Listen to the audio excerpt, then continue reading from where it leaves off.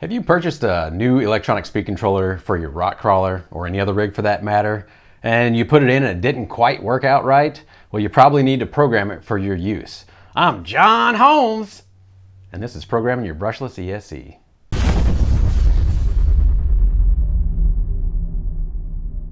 So what I have here is a TRX4, and I've gutted the stock electronics out of it and have replaced it with a Revolver 540 of the 1800 kV version, and also a Sidewinder 4. And as you can see by the completely messy rat's nest of wiring, I haven't done anything as far as cleaning that up. And I'm constantly changing electronics, so on this particular rig, I'm probably not going to clean it up. But we're actually in luck today because I need to reprogram the ESC. And if I had the wires really tucked away, I may not be able to get to it. So it's actually a good thing, and the reason why I usually have a complete rat's nest of wiring. So the items that we will need today for programming this brushless ESC, which is a Sidewinder 4, is the actual ESC itself. The ESC will need to be unplugged from the radio, so I'll go ahead and do that now. And it's usually in channel 2 on most radios, channel 2. So we unplug the little RX wire. If you're programming a Tekin controller, you'll need to do the same thing. Castle does have a little programming Y harness that you can buy so that you don't have to do this. I've never used one personally because it's really not too big of a deal for me. And Hobby Wing will actually have a separate wire for the ESC to program with, so you won't need to unplug it from your speed controller or from your radio. So the next thing that we need is, of course, the programming chip from Castle. This one's called the C-Link or Castle Link. And then we'll also need the USB cable to adapt it into the computer, as well as a computer for programming. Now, they do have a Bluetooth adapter called the B-Link, this little guy right here. And I do believe the B-Link can actually be situated inside of your rig, so you don't have to get to it when you're doing the programming. And their software is actually a fully functional Castle programming software, so all the features that we see today, you will also see on the B-Link software. But for ease, since I can do everything on a computer and actually show you, we're going to do it on the computer today. But just know that the process is identical when using their B-Link adapter. It also works with our own Holmes ESCs too, so everything that's OEM through Castle also works with their B-Link. So we are going to start by plugging our USB cable into the computer. And we do already have the Castle Link software booted up and installed. And we're using Castle Link 3.77 today. So you always want to make sure that your Castle Link is installed and running before you plug in your little Castle Link adapter.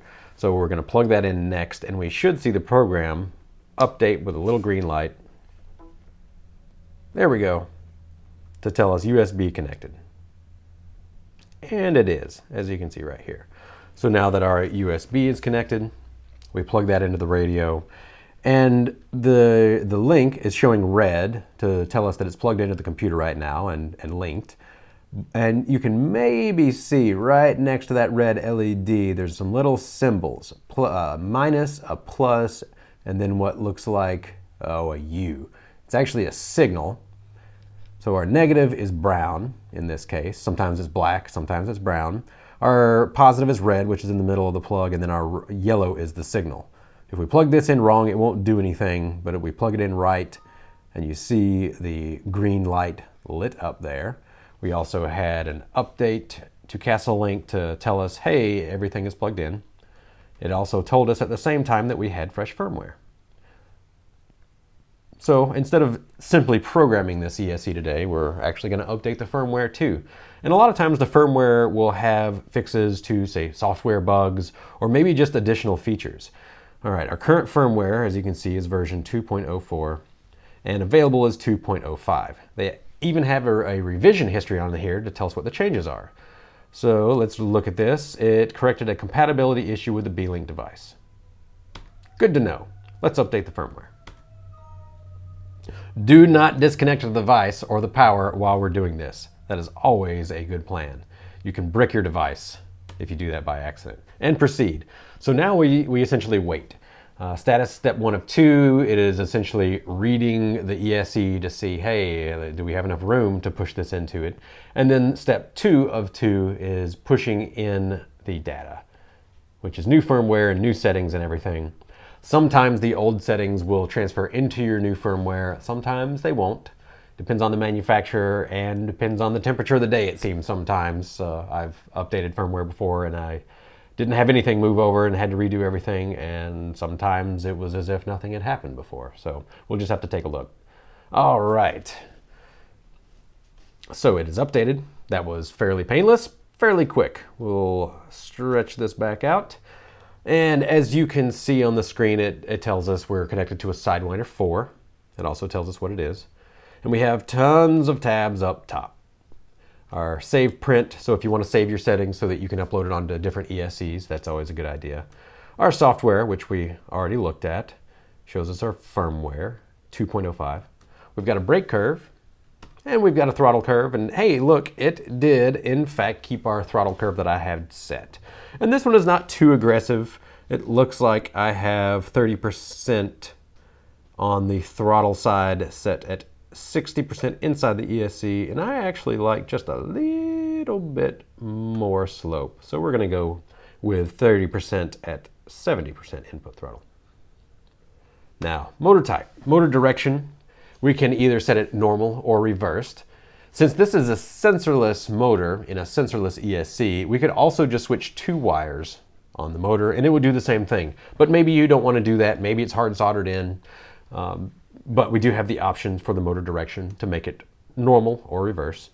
We also have our motor type right below that, brushless or brushed reversing. So if we want to use a brushed motor with this, we can. And next on the motor, we have sensorless motor timing. And maybe best for me to pull this up and just show you what Castle says. Lowest timing, best for bashing. Highest timing, check your motor temperatures. The more timing that you add, the more power you'll get out of a system, out of a motor specifically, but the lower the efficiency will be at the same time. So you're trading RPM for efficiency or in a way for torque. Since we are going to be rock crawling with this and essentially just bashing around, we want lowest timing. So essentially 0 degrees of timing. Also, since this is an outrunner, a very high pole count motor, it does not respond very well to high timing advance. So we're going to use low timing pretty much no matter what on an outrunner. So no changes on that. Now we go to the advanced settings, our arming time, our live link, and our throttle deadband. So the stock 1.5 second arming time seems good for the stock radio. It doesn't have any issues with the radio taking too long to boot up. But maybe there's other radios that do take too long to boot up. If you have any experience with a radio that does not work with the stock 1.5 second arming time, let me know in the comments. I'd like to know. Now, live link. This is where the ESC would talk with my radio and actually send telemetry data back to me. I don't use that. I'm just a crawler. I really don't need to know all the fancy insides. If I need to know, say, how hot my ESC is running, then I can just throw a temperature gauge on my ESC and see directly. I kind of like to, well, in a crawler, you're standing right behind it, so there's not much reason to have a link. But maybe you're a racer. Do you actually use the link? I'd like to know that too. And throttle deadband. So with the stock radio, the 0.1 millisecond deadband is pretty nice. It gives us the best throttle resolution and feel without being too jittery on a stock radio. On some lower quality radios though, you may have to increase your deadband up to say 0.15 milliseconds. Have you had this problem? And if so, let me know what radio caused it. But typically I just run at the average 0.1 millisecond deadband. And maybe some of the nicer radios you can run a very small deadband though. And I have a Futaba 4PK. It's kind of an old one, but on that one, it is nice enough that I can run a pretty tight deadband on there and get even more throttle resolution to the trigger pull. If you run a really small one, let me know what radio works with that. But this is just a stock Traxxas radio. 0.1 millisecond deadband is just fine. So we're going to keep it that way. Next up is the power settings. Start power. This essentially tells the ESC how fast to put on the throttle, but on a very, very small time scale. Low startup power is essentially what it comes with, and a lot of people find that low startup power has better startup. I find that high startup power actually has better startup in a crawler. If you have a different opinion though, let me know. And also tell me what motor that you're running, because that is actually important on the startup power. But I find that high startup power is the most consistent startup with all of my motors. I usually run 3S Lipo. Maybe that makes a difference, maybe it doesn't. but that is what I like to use. Reverse percentage is the next one, and I like 100% reverse, so I have full reverse speed to get out of a climb if I'm going to topple over backwards. But maybe you run a little bit less. Let me know if that's the case. And then punch control. This is one of the lesser understood portions of programming a brushless speed controller. I'm not sure if Hobbywing has anything similar. Tekken does, but they call it something different, and unfortunately I don't know what they call it. But the punch control is essentially a slightly wider time scale of how much power will we let the motor pull. A 0% punch control lets the motor pull as much amperage as it can when you grab full throttle. So essentially our amperage is only limited by the resistance of the battery, the resistance of the motor, and the resistance of the ESC. And a lot of times we're talking milliohms. So you may be able to pull hundreds and hundreds of amps if you just dead short from a dead stop and pull it hard. But your battery won't like it. I can guarantee that your battery will not like that, and you'll probably have a brownout, or you may have a blackout where the system completely shuts down. So a way to get around this, instead of adding in some dampening on your radio if you have a fancier radio, or instead of making your start power low to get around it, what I do is I add a little bit of punch control. 30% is generally enough to stop all brownouts on a system. It doesn't matter if you're racing, if you're crawling, if you're doing anything. This will keep your brownouts from happening, but honestly, you probably won't notice any lag in your acceleration. So it's a kind of a good range to be in, but maybe you like to use a little bit less and you don't have brownouts. Maybe your batteries are bigger. Let me know in the comments if you have a setup that actually works with a lower punch control, or maybe you even like more punch control to smooth out that throttle delivery and keep you from breaking parts. But I like 30%. It's a really good round number that keeps me having just fantastic acceleration and top power, but without brownouts. And I kind of like to use small batteries, 2200s, 3200s, little guys, you know, pretty small size batteries for what they are. Some people use larger batteries and you can get away with less punch control. But since I use the smaller batteries, these particular ones are 3500 milliamp from Helios RC, and they are a 30C discharge. Plenty of power, but just to be sure we don't brown out, we have 30% punch control. All right, the torque limit. The torque limit is something that I don't actually mess with in the Castle speed controllers. And this is more for racing when you have maybe a slick track that doesn't, you just don't have as much traction and you can't put down as much power in the middle of your power band. And in the middle is actually where you can put down the most power in an electric motor. So for my use, I don't use this, but maybe you do, and if you do, let me know. I would love to hear from you on what applications this is actually good for you. But for rock crawling and for what I do, I never need the torque limit, so we are going to skip over that. Now we are to the basics. Auto Lipo cutoff. This is what tells your ESC when to stop running, because Lipos really don't like going below about 3 volts per cell, and I believe their auto is somewhere around 3.2 or 3.3 volts per cell normally, but you can set this to an exact value. So if you go to custom, then it's going to be 4 volts per cell. That's way too high. I would knock this down to 3.2 or 3.5. Oh, I see. This is actually a bulk cutoff for custom. So if you're running 3 cells and you want a cutoff that's 3 volts per cell, then we would do 9 volts cutoff for a 3-cell LiPo. But again, I just run with the auto LiPo. It works great. Yeah, here's our per cell cutoff below that. 3.2 volts per cell is pretty good. In a crawler, you can actually go up a little higher and be fine if you want your batteries to last longer. 3.4, 3.5 volts per cell will not beat on them as hard. Since it's a pretty low amp draw, you're going to find that your cells stay in balance more and actually last longer on the shelf. If you use a higher voltage cutoff like I do sometimes, let me know. But the 3.2 volts per cell is a good safe cutoff for use. If you want to go even lower than that, 3 volts per cell, or even on the custom setting, you can do that if you're racing and you want to make sure you get everything you can out of your pack.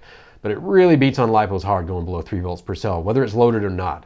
So being safer, 3.2, actually I'm going to bump mine to 3.3 volts per cell, and 3.4, let's go to 3.4. It may make about 10% difference in runtime, maybe 8% at 3.4. But in terms of how long your battery pack will last as far as sitting on the shelf and cycling it, instead of getting maybe 30 cycles out of it, if we can take 10% off the bottom with this voltage cutoff, you can double or triple your cycle life on a battery, and that's really useful.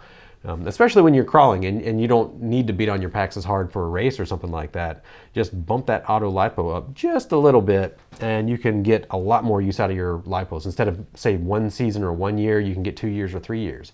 I have a lot of lipos on the shelf that I have been using for 4 and 5 years, using a very conservative cutoff, and then also charging my batteries up to a lower voltage as well. 4.18 volts per cell is what I typically go to. That's probably for another day.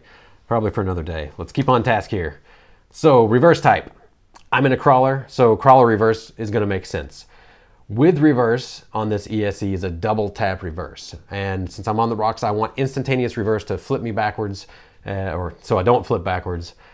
So we want that crawler reverse. Without reverse would be a racing situation, I think. There's really no reason for a basher or any crawler to have no reverse, unless you just want to punish yourself. So we're going to stick with crawler reverse here. Instant reverse, that it could also be called. Now they also have these final few settings here. Idle or error beep disable. I disable my idle beeps, so if it's just sitting there not doing anything, it'll start to beep every 15 seconds, I think. It can get kind of annoying, and if you want to know if your vehicle's accidentally left plug in, though, it's great to have. But I'm going to disable the idle beeps. The error beeps are usually good to keep, though, so if I do hit voltage cutoff, it'll give me a little error beep, and it'll continue to give me an error beep after it comes to, so to speak, and let me know that. They also have more information on this. It's a lot to read. I don't think it really matters for us today. Just know that you have the ability to select if it gives you any beeps or not. All right, brake amount.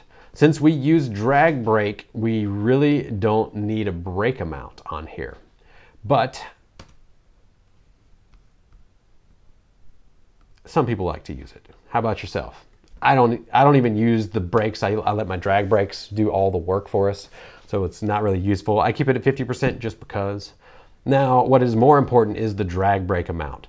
Now the drag brake is when you're off throttle, when you're in neutral and you're coasting essentially. It puts the brakes on so the vehicle doesn't roll. The revolver, as you can see, inherently has a lot of detent force to it, so we can't roll it easily by itself. So we don't need a lot of drag brake. Once it's going, 30% drag brake tends to be a really good setting for the revolver in particular. If you use the revolver, I'd like to know what you set for your drag brake. If you're using something like a 4-pole inrunner, you probably need more drag brake though, in which case we would probably set this up to 100% crawler full-on style drag brake. If you're running a 4-pole, maybe a Slate or something like that, let us know in the comments what you are running. All right, so that's pretty much it. We're gonna hit update and go from there. Update of settings complete. We're done. So that's it. I spent a lot more time explaining what was going on than the actual programming itself. Usually it only takes about 30 seconds to get it done. But now that we are done, we're gonna go in reverse order again. So as you can see, we are plugged in. We have both the green and the red LED on the Castlelink chip. I'm gonna unplug that. It'll go to the red LED on the chip, letting us know that it is not connected to the ESC anymore, but that it's still connected to the computer. And as you can see, it also updated our screen. So now we're going to unplug the USB from the computer. And then the Castlelink will update and the green light will go out saying the USB is not connected now. So there we have it. We programmed our ESC, in this case a TRX4 for crawling, exactly like I wanted. Can't wait to test it out. If you do have any questions that I didn't get to, please comment down below and I will get to them. So thanks for tuning in. Have a good one.